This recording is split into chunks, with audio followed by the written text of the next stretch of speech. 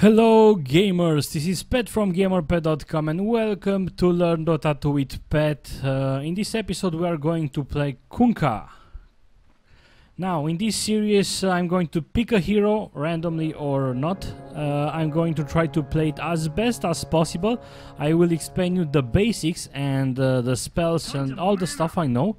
Then you are going to post on the forums or on the comments below, and the next time I'm going to play this hero I'm going to do a better job because I'm going to take your suggestions into consideration while I will still provide you with other people with the basic info. So right now I'm on bottom with Skyrat Mage.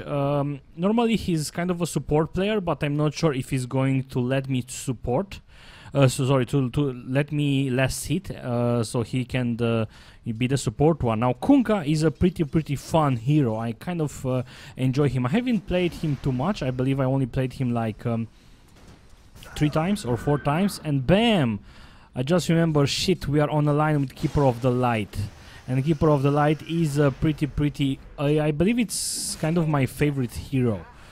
I'm not going to talk about Keeper of the Light, I'm going to talk more about Kunkka. If we have time we are going to talk about him also. Our team consists of Templar Assassin, a pretty good mid hero. We actually have a mid battle between Queen of Pain, a good mid hero, and the Templar Assassin. We have Jakiro, a support character. We have the Tree and Protection, another support character. So it's kind of strange that we have 2 support heroes on the same line. I would have preferred to do a switch. And of course we have Skyrat Mage on the line with me. We also have a courier, which is awesome, right? Now let's talk more about Kunkka. Kunkka is, besides being a fun hero, he's kind of a pirate captain or something like that. And let's see, First Blood. First Blood. Let's see that again. I'm going to fall back 2 times, like I'm there. Yeah, this usually happens when you are... He wanted to go for a kill. I'm not sure exactly what he wanted, but Skyrat Mage... I don't think that they knew that Skyrat Mage was inside the jungle, so they thought that I was alone. Anyway, I'm using my potion. I'm sitting pretty comfortable. I did a First Blood. First Blood! I'm using... a new HUD, it's gear something, and hopefully you're not going to be able to hear it, but I'm also using the new announcer Pyron Flax. The reason why I hope you won't be able to hear it is because if you hear it, that means you're not going to hear me too well. So back on Kunkka, he has 4 spells, of course. This one called Torrent, which summons a rising turret that after a short delay hurls enemy unit into the sky, stunning, dealing damage and slowly moving speed. So slow 35, slow duration 1, and then it's going to upgrade, and the damage is kind of good, 300 damage at maximum level. The thing is that it has a delay, so you kind of need to know how to land this. You need to anticipate where the hero is going to be, and there is the place where you are going to put a torrent. Now this Tidebringer, this is like a super fucked up spell. Kunkka's legendary sword grants increased damage and cleaves a large area of effect in front of him for a single strike. Like the radius is going to be huge and the damage is going to be huge. So if for example I'm being targeted by the homing missile, I'm going into... You can actually attack the homing missile, and this is why I went to the tower range, but anyway, I also went there to be more protected. So it seems that he wants to land a kill. He got hit. He was kind of stupid. He was kind of stupid, like he doesn't move at all. And the good thing is that Keeper of the Light is not actually that able to harass us. At least me. Bam, that was the torrent used. And this is the thing, that this spell is going to hit the whole creep wave. And in a way it's not a good idea because you are going to push the lane. But the thing is that it's also going to hit the 2 heroes. And in a way you are harassing them, and that's pretty awesome. Now the good thing is that we are also on the team with Treant, and Treant has this awesome spell called Living Armor, which is a global spell that basically heals and it's giving armor to me, as you can see. And I am also blocking and I'm regenerating. So awesome, this dude is awesome. His name is Damrich 5. You don't see Trent really that often, but it's a pretty fun. And bam, as you can see, I missed the torrent.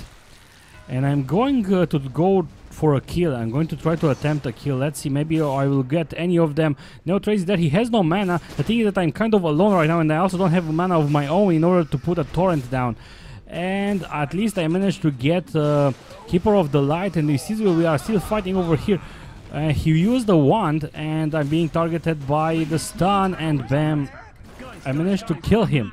And again, the awesome Treant using his spell to protect me. And I have a shitload of gold. I have 2-0, and I believe that the last hit, yeah, Skywrath Mage got the last hit. Now, the third spell that Kunkka has, I don't think we are going to see it too often into this game. It's usually the last spell that you are going to level up, and it's called X marks the spot. Targets a friendly or an enemy hero, marks their position with an X and returns them it after several seconds.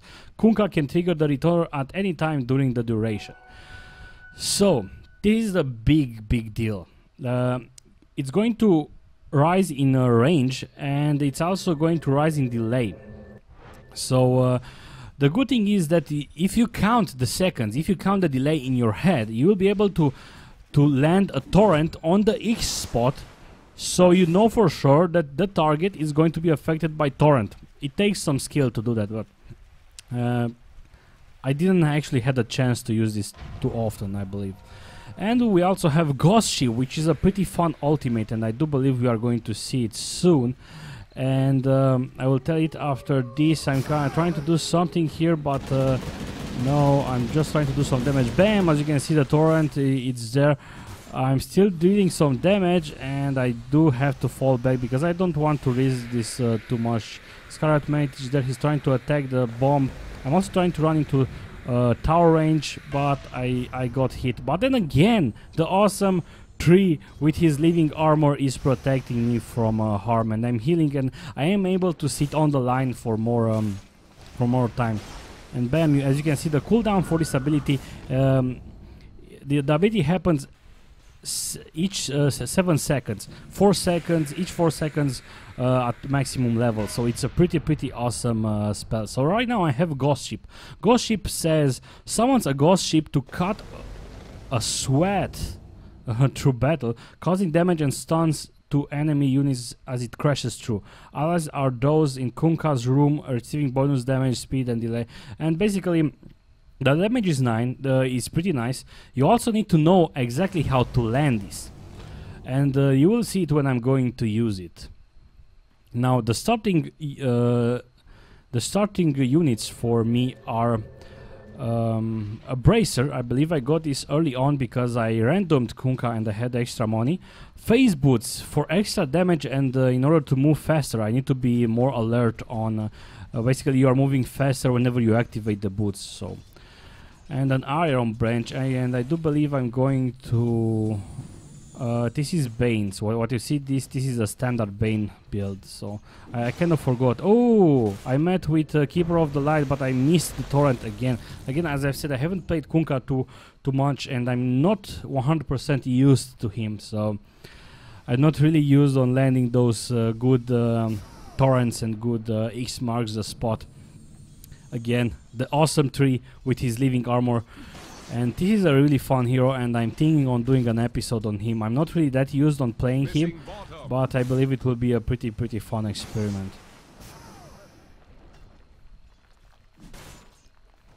So I do have 17-18 last hits. I didn't had actually that much time to sit on lane and land the last hits because we kind of fought a lot, but it's still pretty decent. 18 last hits in minute 8.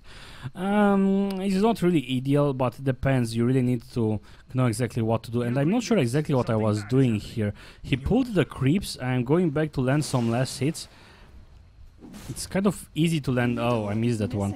It's kind of easy to land last hits, especially when you are using the Tidebringer. And I was, this was the reason when I was getting super annoyed because woohoo, he's going up, and right now with the damage from Jakiro, I will be able to land a kill. I'm on a killing spree, 3-0, but the problem is that this was the ultimate. If the ship passes through you, you will receive a buff that says that you are basically going to receive the damage you receive while during the debuff only after the debuff finishes. So it's kind of nice. So let's say if you are going to receive 200 damage while you are under the debuff, you're going to receive those 200 damage when the debuff will end. So you'll have a longer period of you're going to survive for a longer period. So 3-0 right now. I have 1 assist. I managed to go back and heal. I'm sitting pretty comfortable. I have 1000 gold, which is super nice. I do bought a town portal scroll and I'm going to teleport middle, I think. Or am I going to teleport? Why am I not teleporting? Probably, was it on cooldown? I'm supposed to see the cooldown. I really don't understand why I'm not teleporting. So, from what I see, they are pushing the top lane. Templar Assassin, 1 kill, 23 less hits. So if I look at less hits, I'm sitting pretty okay with 21. It's a good idea to compare yourself to others in the same game and not to pro players. Because sometimes in public games especially. Let's see if I'm going to be able. I'm going for a gank. And look how beautiful I landed that torment. I'm also positioning myself in front of him so I can land a couple of extra hits. Jakiro is there. X marks the spot, but no, I actually used the ultimate. It wasn't X marks the spot. I used the ultimate. I saw an X down and I knew that it is a thing that the ghost ship is going to land in front of you, so you need to know exactly how to use it. So I'm 4-0 right now and I purchased Shadow Amulet, and yep, I'm going to go for a Shadow Blade, which is a pretty important item for Kunkka. Why? Because of the extra damage and because you can go invisible and you can just pop out near hero and you can just kill him. Because Kunkka, of course, is a melee hero, and your only ranged ability is Tidebringer.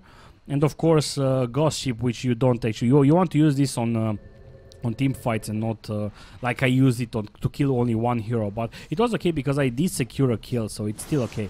Anyway, and the thing is that with the Shadow Blade, you can just pop up near a hero. You can put X marks the spot. You can count the seconds and land the torrent exactly there. And basically, you will just be able to maybe 100% secure a kill.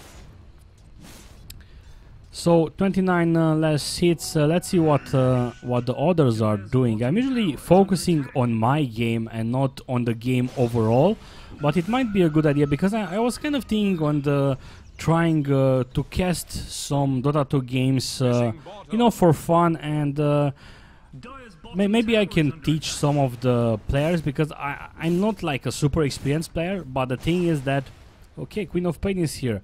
The thing is that I'm actually watching a lot of tournaments. Boom, beautiful ultimate, beautiful torment, and I was able to land a kill. This was beautiful. I was feeling like super confident. I was like in control. I knew exactly how the hero, what the abilities are doing, and I was feeling like super confident. So back, I'm watching a lot of games, and even that I do have some knowledge. I do know some of the heroes, I do know some of the spells, a lot of them actually. Whenever the casters are casting, you know, the pro player games, they're using short words and other stuff that you simply can't understand, even if you are listening carefully. And I was thinking of doing some kind of cast where I can simply go over the heroes, explain some spells, and be more noob friendly. So I'm not sure. What do you guys think? Should I do that?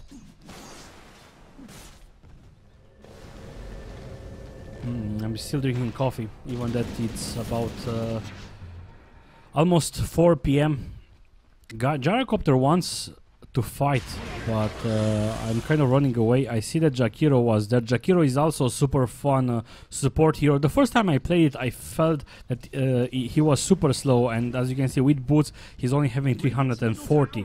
And if you are going to build arcane boots, you are going to be at what, 350, and that's pretty low. Like with Kunkka, I'm actually using phase boots right now, but Kunkka is sitting at 355, and this is why you actually build phase boots, because you do need to go close to your enemies. And this is the Shadow Blade, and in case you don't know what it does, it's an activated not unit, an activated item, and whenever you activate it, you go invisible, and you also gain constant. This was a failed. I actually wanted to go for him, but I missed. He was smart enough to retreat.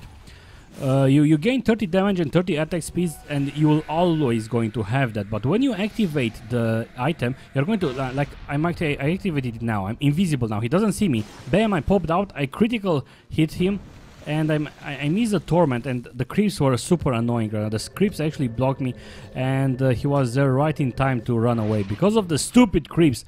And I actually wrote stupid creeps again, because in a game before that I actually played with Witch Doctor, and a creep managed to block me and I actually died. And it was a friendly creep. I couldn't run in tower range, so anti-mage killed me. Anyway, I was saying about the Shadow Blade. You go invisible, you walk faster, you can walk through units, but if you break the invisibility by using an attack, you are going to have 150 bonus damage, and that's huge. That's huge. I'm also using I actually got this item by opening a Kunkka chest a couple of videos ago, and I don't actually like the item, but it's even common, but I said okay, let's use it because it's strange and it counts kills. It was like four deaths. I'm not sure exactly what they did. As I've said, I'm more focusing on me and what I do. Queen of Pain is trying to go me, but I went invisible. Again, that tree with the living armor. I simply love the guy. And I love that I can finally play a carry, and I know that I have another support supporting me. Because whenever I'm playing support, people always expect me to do everything.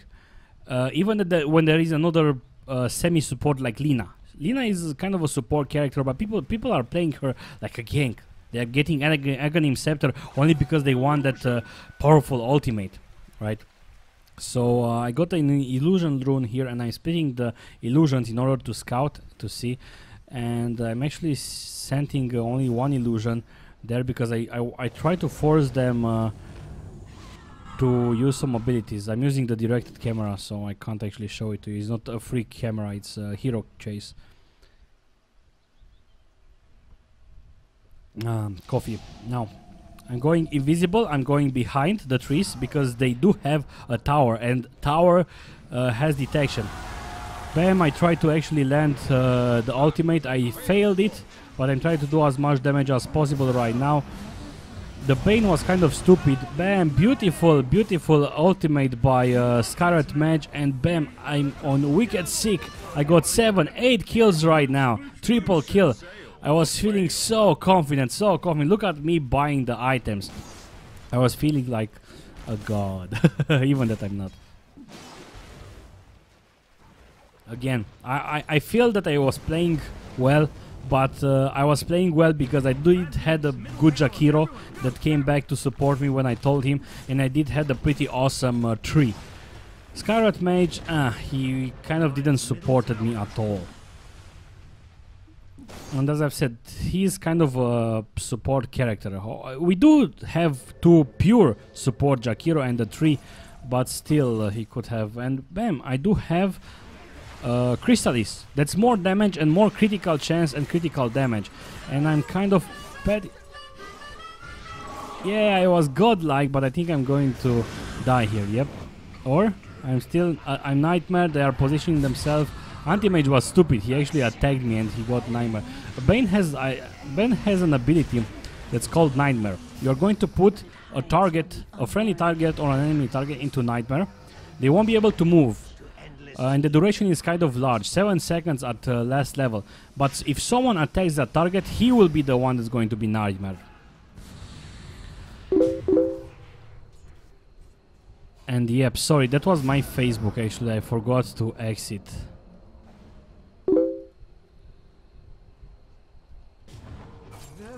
Yep, it's my friend.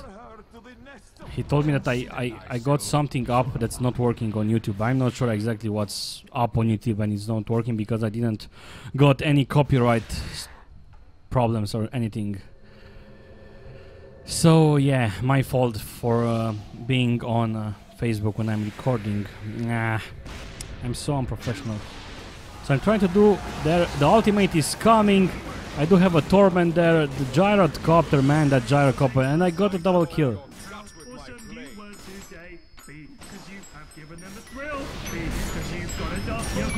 Man, I love this announcer. I'm not sure that you were able to hear him, but man. And yeah, right now I'm using the gear tooth, but I was also using this this HUD. But this new HUD is pretty awesome. Anyway, back on the game. Again, I had no feeling that I need to use X mark the spot, because I always was able to go into the fight the way I wanted to. Again, I only died once and I have 11 kills. Like, I'm not really invincible right now, but still I was feeling pretty comfortable. So let's see, we are trying to do a push here. Let's use free camera now. Queen of Pain going there. And again, me with the ultimate. Boof, beautiful ultimate. Jakiro with his own ultimate, putting some fire there. What the hell am I doing? I'm here. Yeah, I didn't have too much life, so I was afraid to go in, and also the Shadow Blade is not active, so I'm going right now to try to intercept them over here. Templar Assassin is there, a pretty fun hero, but with the anti-mage, let's see if I'm going to be able... Oh my god, I forgot about the Keeper of the Light, and I died again. But with the Templar Assassin, oh, he almost managed to kill on anti-mage. Not successful. Boom, beautiful with that... Keeper of the Light, one of my favorite heroes. I should actually do a video when I play him. So again, I'm dead, but I'm still sitting pretty comfortable. We are 23-18, so the only guy that's sitting comfortable is me, actually, if I'm looking. I mean, this is a support character, he's 0-3, that's fine. But again, the Skyred Mage is the one with the problem. 3 kills and 7 deaths. He wasn't really such a good player. Even his items like Soul Ring, I'm not sure what to say about the Soul Ring. It has HP and mana regeneration. It's kind of cheap, but yeah, it might be useful. I'm not sure exactly what's... I only played the Scarlet Mage 2 times and it was a fun hero. But I guess it might be okay, because sometimes you need that extra mana to land a spell. Maybe especially the ultimate, which is pretty mana intensive. So now I'm going back. I'm actually over here trying to push the lane and farm some more. I was actually farming 74 less hits, as you can see. I have a shitload of less hits, and not because I do have skill, but because of this ability called Tidebringer. Radiant's middle tower is under attack. They are doing some fight over here. Let's see what's going to happen. Queen of Pain, it's a lot of chaos. Good ultimate by Scarlet Mage. I also saw the Treant using his ultimate, which is kind of nice. He's basically stopping everyone in place. You know, like he's rooting them to ground. And again, him with the awesome living armor. I fucking love you, guy. This is the guy. Damn me. I'm not sure if you are going to be able to see the Steam profile right now, if you are seeing the Steam overlay, but he's from Russia, man, or a good Russian player. Privet, my friends. Good Russians do exist. Bam, I got a Demon Age, even more damage for me. This is what happens when you actually... And now I can basically just go and farm. I'm receiving damage, so I'm not actually that safe. I don't have health regeneration. I am only pure damage, actually. This is giving me some health. This is giving me damage and movement speed, damage and attack speed, which means more damage, and branch. I still have my branch. Jesus Christ! I supposed to sell him, so to sell the branch and buy town portal scrolls. They are trying to do a push here, but let's see what they are doing, actually. I don't remember this, because I was busy here pushing the lane and farming. Maybe I should have joined my team. I'm sure they seem to handle themselves, and this is why Jakiro is an awesome character. He has a shitload of AoE damage, even with that frozen thing that basically stops players together. Basically it freezes the enemies. Anyway, I'm attacking the tower. I'm able to do damage alone. I'm doing a split push here. Keeper of the Light is trying to come. Okay, Mana Leak. I'm stopping. Mana Leak is like boom, ultimate, and I managed to got him. I'm running away. I'm running away. Let's see if I will be able to survive. That's the thing. My God, the Shadow Blade is here. No, no, no, no. Even with that living armor, I wasn't able to survive. So Gyrocopter got a kill. He's 13-11. Poor fellow. He didn't have a chance. And if I remember early on, he kind of died by his mistake. And then we did manage to have a fight here with Keeper of the Light. It should have just played safe and just harassed the shit out of us with Keeper of the Light to illuminate. Keeper of the Light has Mana Leak, which is usually the less skill you're leveling up. And the more you move, the more mana you're going to lose. And if you're going to run out of mana, you're going to be stunned for a couple of seconds. 2.2 seconds at last level. No, Jakiro, you died. So I'm also stick there, and I managed to complete my Daedalus. More damage, 81 damage in total, 25 critical chance, and critical damage 240%. So that means that almost every 4 hits I'm going to land a critical, which is going to do 240 damage. More than I have. And I do have damage. I have 248, 47. I believe. I'm bad at math. So we land about a 500, almost 500, or about 500 critical strike. And Queen of Pain has 1,100 hit points. Jesus Christ, me and the numbers. And basically I will be able to take half of his life. Bane has the same. Gyrocopter is almost the same. Poor Keeper of the Light almost the same. So they are very low. They don't have a tank. Anti-Mage, I can't see his health right now. But anyway, Kunkka is back. I'm pushing mid by myself. I'm not sure why they are obsessing about this tower. They want this tower. They are obsessing about this tower. I did some damage to this tower. Now I'm pushing here. And they kind of died again. Again the Skyrod Mage died. And he built Veil of Discord. What the hell? Magic weakness. Actually that's kind of okay. Because you activate it and emits a weakening blast, increasing the magic damage enemy takes. And this is a good choice. I forgot about this item. I actually forgot about that item. Ultimate! I managed to land, but I got stuck. Actually, I also got stunned. I'm trying to deal some more damage to this tower. Oh, Illuminate! I managed to avoid it. Phew! And what was I talking about? I forgot what I was talking about. I was talking about... No... Oh man. Oh, Skyrod Mage. He's having a lot of spells that deal magic damage, right? So magic weakness seems like a good choice. You also have intelligence, which is good. Bonus magic damage, which is good. And yeah, the ultimate basically is dealing 900 damage in 2 seconds in a small area. So that's a lot. Again, they are fighting over here. Where is me? I died. No, I died. I was here. Look, there's my... No, why did I die? But I bought back. I had money to buy back, and now I'm joining my friends again to deal some damage and try to push and finish this game. Let's see if I'm going to be able to do it. Let's see for how long this is going to take. We are in control of the game, like 40. It was kind of close because they did had a couple of kills, but come on, Anti-Mage with 1-6. Gyrocopter with 6-12. Report Anti-Mage. Keeper of the Light with 5-7, 7-8, and 4-7. So their carries, Anti-Mage and Queen of Pain, they didn't do too well. Managed to take down this tower. Now I'm going for... You always go for the melee barracks. From what I know, like... For what do you guys go? Range barracks or melee barracks? And I go for the melee barracks because there are more... On a creep wave, there are more melees than range. Usually, there is only one range that's coming. Sometimes they spawn 2 range, but there will always be like 4 or 5 melee. So that's why you need to win the range.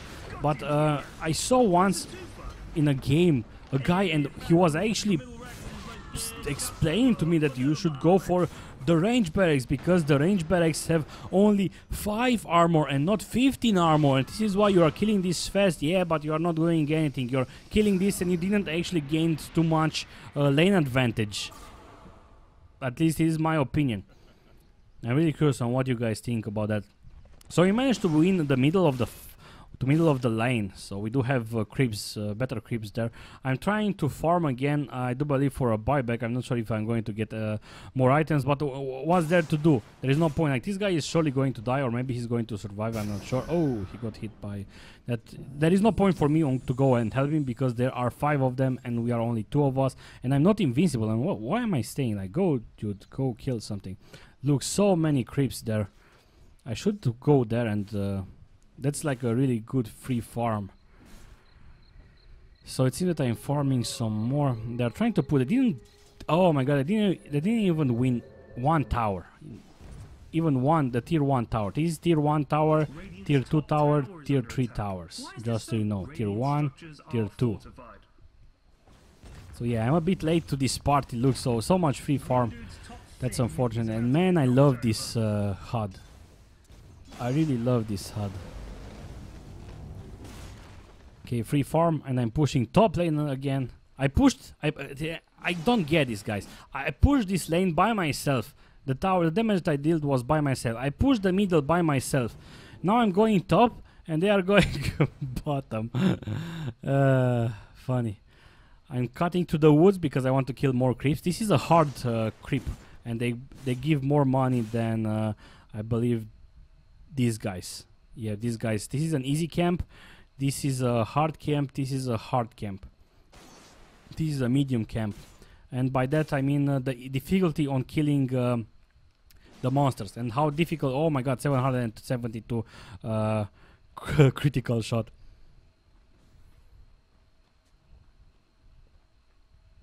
I can honestly say that Kunkka is a really fun hero.